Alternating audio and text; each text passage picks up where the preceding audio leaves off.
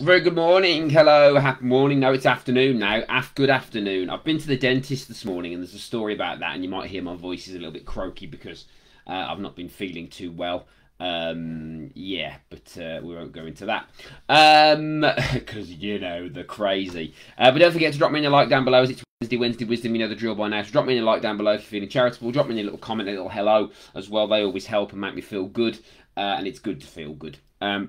So I'm going to talk about my little trip to the dentist, which is quite an interesting experience. Excuse me 1 second.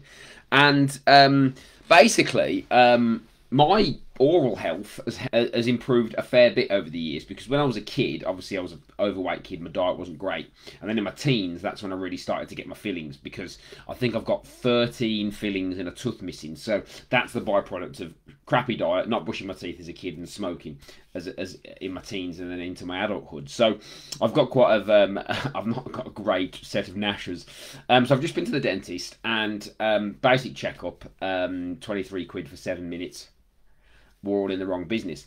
And basically, she did a bit of scraping on the bottom teeth because is it calculus has built up.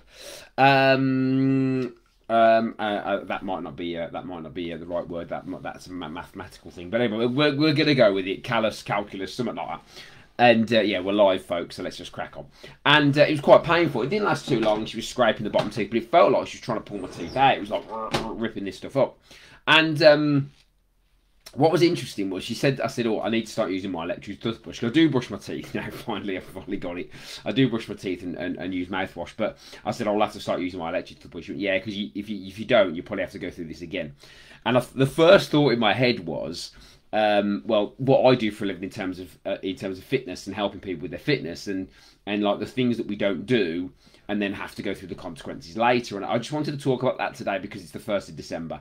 And obviously we run an outdoor fitness group and we do it in a park. Now, we do it on the grass. It's muddy, it's wet, it's cold, it's dark. You can't get away from that. I mean, sometimes people say to me, oh, John, you know, I'm like, look, we solve problems. We provide a service. We're a niche market. We do what we do. We're a big believer in getting people outdoors. We think it's much better for people all year round. Of course, you get people who just want to do it when it's convenient, but that's fine. People are people. But truth is, when you say, for example, you exercise for 45 minutes. Like, let's use us as an example. If you exercise with us for 45 minutes in the dark, wet and cold, that's 45 minutes of potential discomfort, yeah? But then the long-term benefits of doing that are, if you keep doing it, are massive. You know, better health, you know, better physical appearance, you know, more confidence, more energy. I mean, the list is endless. So with the dentist, if I just consistently brush my teeth with my electric toothbrush every day, I probably won't have to go through that pain again, okay? So what happens is we often have to get to that painful point to realise that we need to change, and my advice is don't do that. Because there are a lot of people out there who are going to, at the moment, probably do nothing until, you know, early next year, and then wonder why it's so hard to get back into exercise, because they do nothing basically. So that's not a good plan. That is not a good idea at all. Now, hang on a second. This office is so annoying with the sun. So I am still here. I am still here, I promise. Hang on. There we go. That's so annoying. So we're going to do that. That's better. There you go, live video. So my advice is go through the discomfort of exercising, eating better now, if it's discomfort, versus the comfortable option of sitting on the sofa and eating rubbish. And in the long term, it'll pay off. Now, I need to start using my electric toothbrush. That is the prompt today to do that.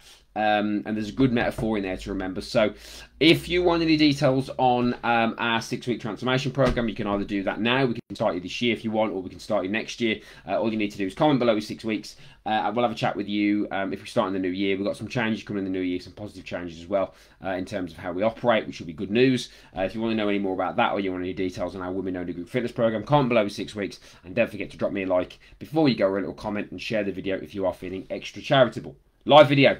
Rock and roll. Let's go.